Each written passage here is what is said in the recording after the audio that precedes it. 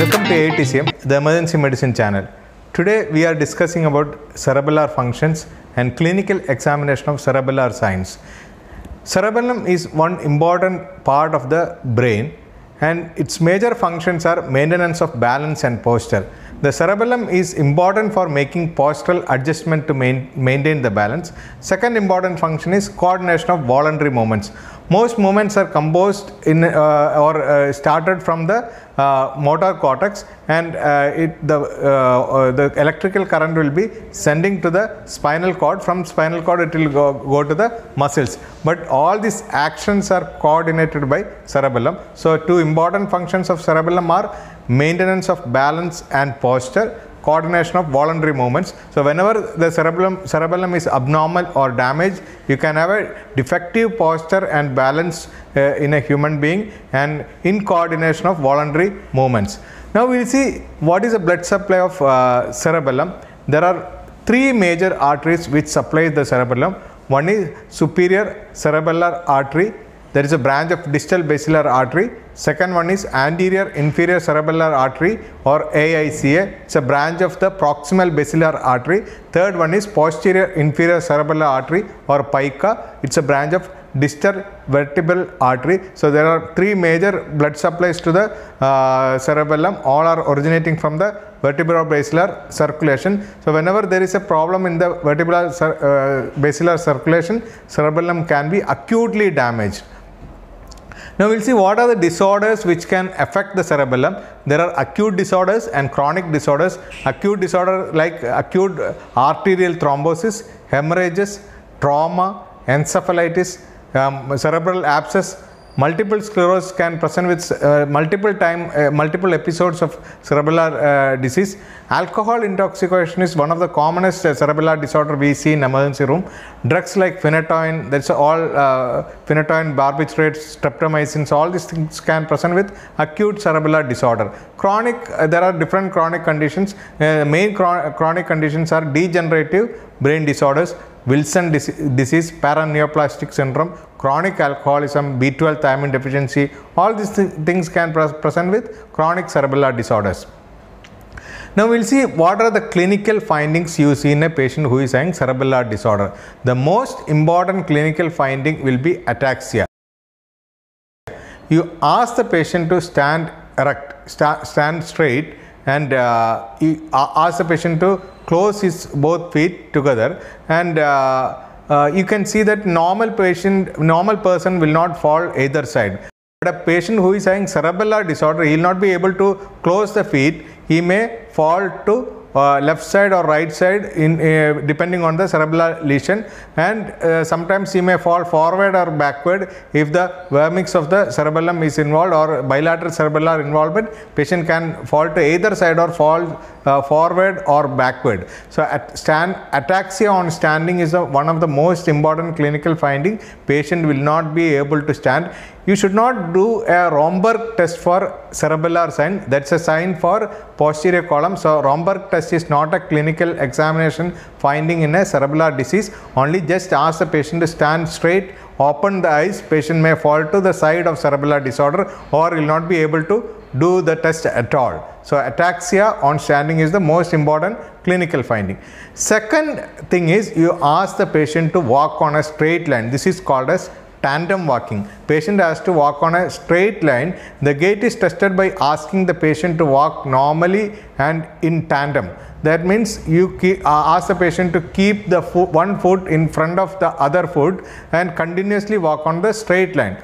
A normal person can walk this tandem walking without falling to either side, but a patient who is having cerebellar disorder, he will not be able to do this test, or sometimes he can fall to either side. Suppose there is a right side cerebellar lesion, patient can fall on the right side and he will not be able to keep the right foot on the straight line. So tandem walking is the second important test you want to know what is whether the patient has got a gait ataxia or ataxia on walking or not.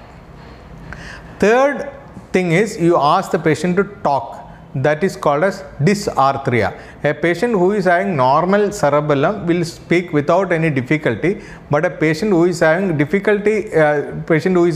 cerebellar disorder will have difficulty in talking. Suppose you ask the patient to talk about Madhya Pradesh, he'll slowly talk Madhya Pradesh, like that he'll talk. So this is called as scanning type of speech or staccato speech. So the dysarthria is classically seen in cerebellar disorder. Is more every functions are normal, but coordination is not there. So he will not be able to coordinate the talking, and it will become a dysarthric talk or scanning type of talk or staccato type of speech. So dysarthria is a third important clinical finding seen in cerebellar disorder. Now next thing you have to do is you have to look for nystagmus. For nystagmus, what you have to do is a patient will be looking straight on the finger which you are showing in front of the patient. Slowly the finger should move to right side and then left side. Suppose there is a lesion on the right side, right cerebellar lesion, you can see the quick jerk of the nystagmus will be towards the right side and slow drift back to the left side. So nystagmus has got two components. The patient, when he is looking the lesion side, he will have a quick jerk. That quick jerk is there on which side? That side is the lesion. Suppose in this picture you can see right sided cerebellar lesion. Patient is having nystagmus jerk, like quick jerks on looking on the right side. So patient has got a right sided lesion. So the fourth clinical finding in a patient who is having cerebellar disorder will be having horizontal nystagmus on the side of the lesion. Now the fifth sign of the cerebellar disorder is hypotonia. Normally when you examine the tone, you get a normotonia. In upper motor neuron type of lesion, you get a exaggerated tone. You can tell it as hypertonia. In a lower motor neuron type of the lesion, you can get a hypotonic examination finding on muscle tone. But in cerebellar disorder also you can get hypotonia. So whenever you examine the tone of the muscle, suppose there is a right sided cerebellar disorder, all the right group of muscle, right biceps, triceps, supinator, knee, ankle, everywhere when you examine you get a lower tone. This hypotonia is a classical finding seen in LMN lesion, but you can also get the hypotonia in a cerebellar disorder. The sixth sign of the cerebellar disorder is intentional tremor.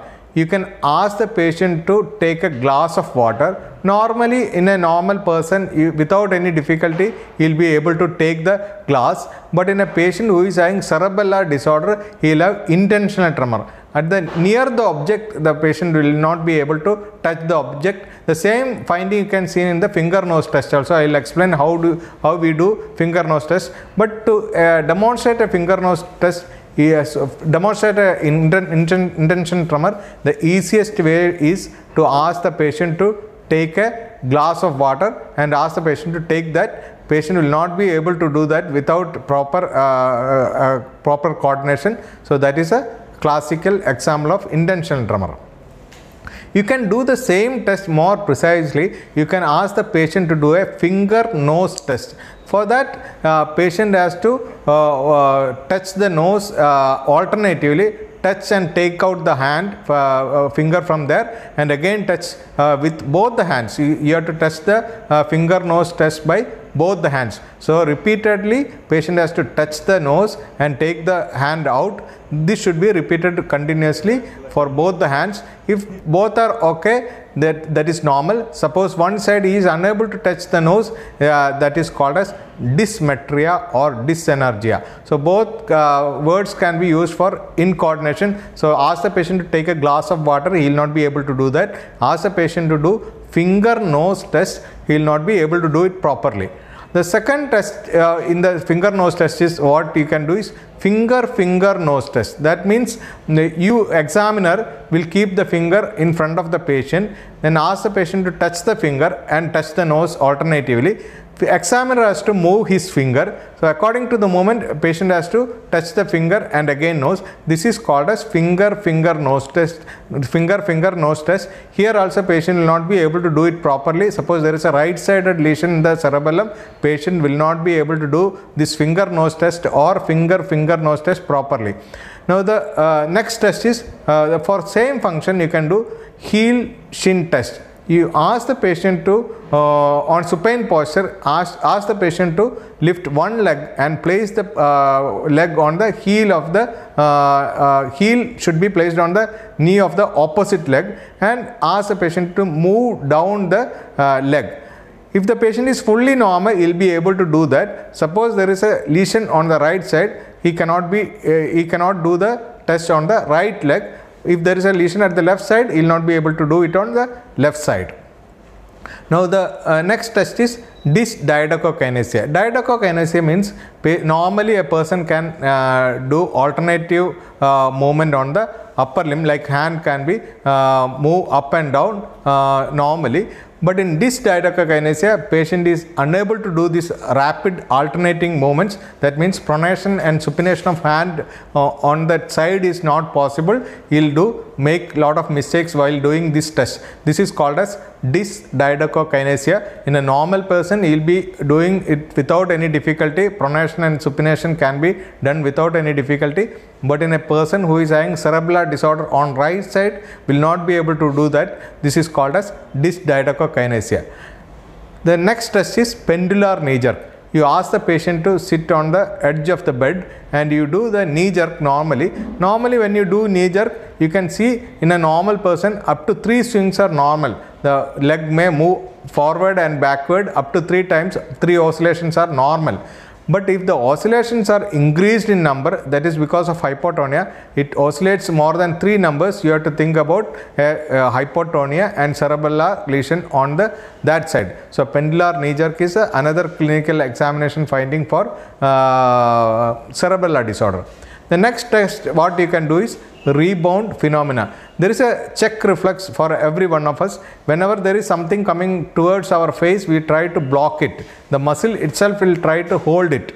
So in rebound phenomena, you hold the patient's forearm, ask the patient to flex the elbow forcefully, guard the face. Remember, you have to guard the face because most of the patients who is having cerebellar disorder, the hand may go and hit on the face of the patient.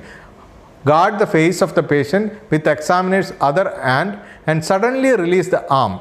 If the patient has got a cerebellar disorder, he will not be able to control his hand. The check reflex is not there and it may go and hit over the face of the patient. So check reflex is most important function of the cerebellum, but that is damaged. When the cerebellum is damaged, you don't have check reflex, patient's hand will go and hit on the face of the patient. So that the face should be, patient has to or examiner has to cover the patient's face, otherwise the hand may go and hit on the face. So we have discussed about cerebellar functions and cerebellar signs. The most important problem of cerebellar disease is incoordination. So all these tests will tell you whether which side of the cerebellum is involved. The peculiar function of cerebellum is whenever there is a problem on the right side cerebellar disorder, it will all the problems are on the right side. Whenever there is a left side cerebellar problem, all the problems are on the left side. Or whenever there is a bilateral involvement or Verming's involvement,